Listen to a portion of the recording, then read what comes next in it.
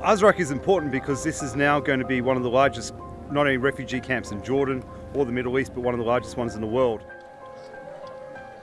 What makes us different to Za'atri, which has already got 100,000 people, is that we've had many more months to prepare this.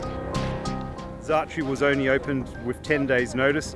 We've had up to 10 months to get prepared for this, and when you look at the results, you'll see that this has been a truly collaborative effort between the government of Jordan, UNHCR and our partners.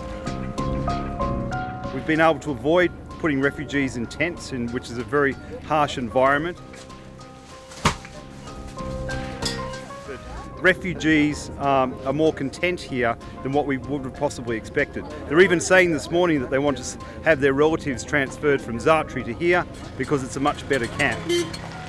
Jordan has done the right thing by keeping its borders open, giving us the land to open this refugee camp, but it's up now to the international community to respond to what is really an international responsibility.